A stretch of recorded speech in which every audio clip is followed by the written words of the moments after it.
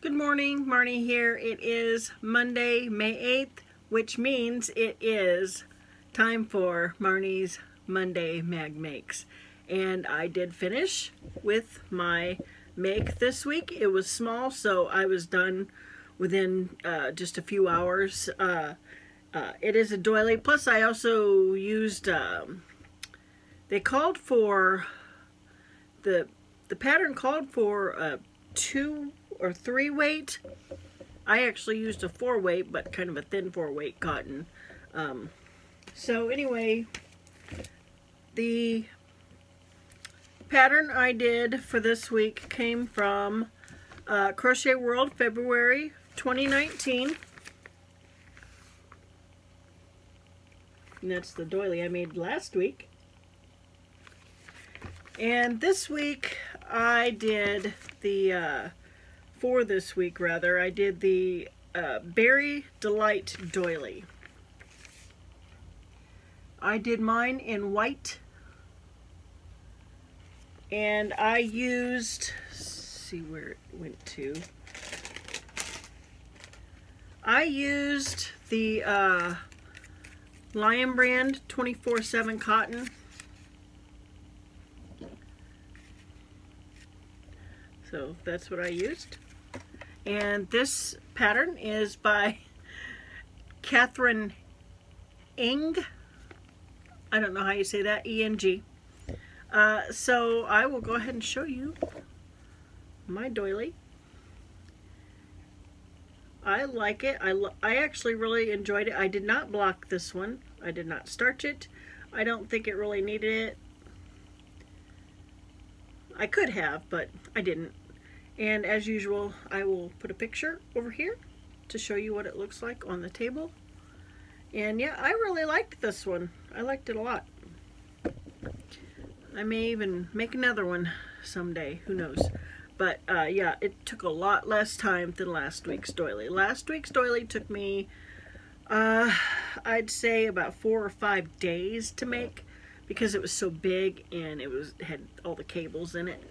So yeah, it was intricate, and it was kind of frustrating at times. I did have to rip some out.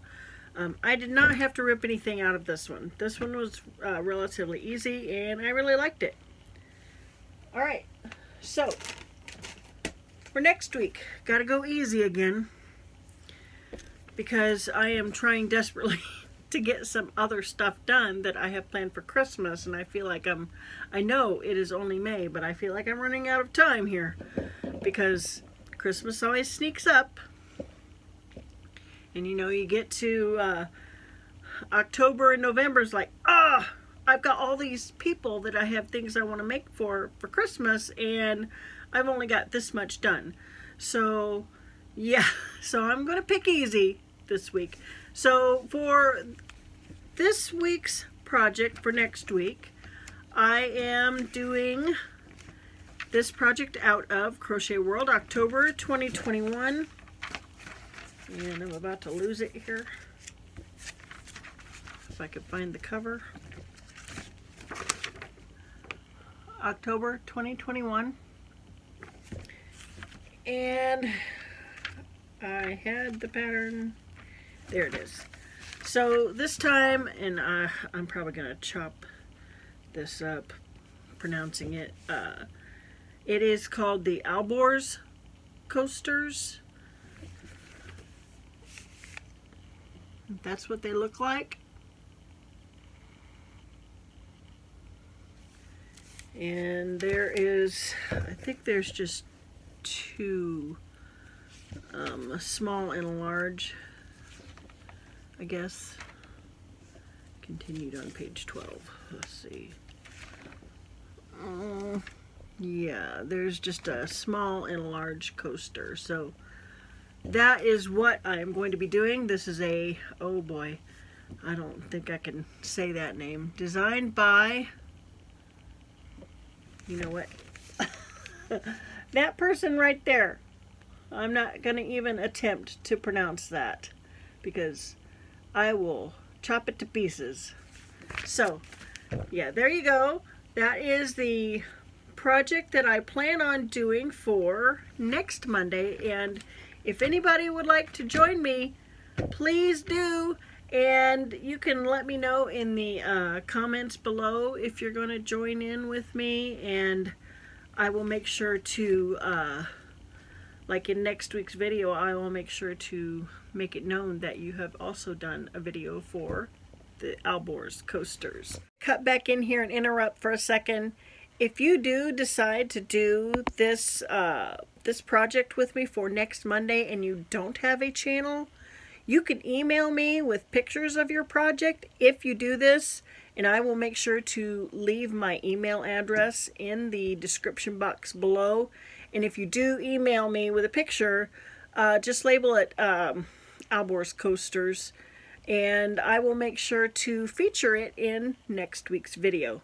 Thanks. In this issue, Crochet World, October 2021. Now, I was going to do a finished object today, but I think I'm going to wait until Wednesday, and I'm going to do a whips and faux video.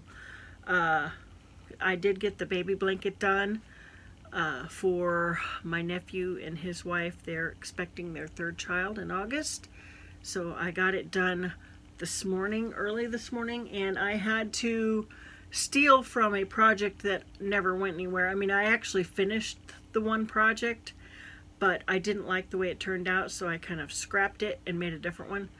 It was for my great niece for this past Christmas. I didn't like the way it turned out, so I ended up making her another one. So I had to steal from that to finish because I ran out of yarn on the last row of the last round of the blanket. Are you kidding me? So I lost it, yarn chicken. So anyway, I got it done, got all the strings sewn in. I love the way it turned out, and I will show that on Wednesday. So that is going to do it for today. I'm going to spend the rest of the day probably just crocheting. I'm going to work on my sister's blankets, my niece's table runner. I'm going to at least add 1 or 2 squares to that today. I didn't do any of it over the weekend on either one. I just worked on the baby blanket for my nephew and his wife. So yeah, that's going to do it. I'm also going to have my coffee. And right here, I'm going to put in a clip of, well actually it'll be in the next clip. You know what? Hold on just a second. Here is how I deal with not getting coffee splattered on my yarn while I'm working with it. I have this piece of cardboard that came in one of my Vitacost boxes, and I just cut off one side of it, and so I put like just a little divider barrier around the coffee maker while it's brewing, and when it splashes on the cardboard and not my white yarn. Okay, now I can close this video. So I'm going to have my coffee, and I am having the Kawaii caramel crunch, never can remember it, caramel crunch, something like that. So anyway, the clip that I just showed you was what I do to keep the coffee from splattering everywhere, because that gets on my nerves so bad. When I had my Keurig, I used to throw a towel over it, and I don't know if in some way that messed it up or why it doesn't work anymore, but I ended up throwing it out. So I thought this time, instead of putting a piece of cloth over it, I just use that method that I just showed you in that clip, and it works. It keeps the coffee off of my projects. So anyway, that's going to do it. I hope everyone has a great day. If you could give me a thumbs up and subscribe to my channel, I would really appreciate it. Oh, and today is my 500th video. I have done 500 videos apparently on this channel as of today. So, yay! Still trying to get to 1,000 subscribers though. So, Yeah, I will see you on Wednesday with the Whips and Foes video. Take care. Bye-bye.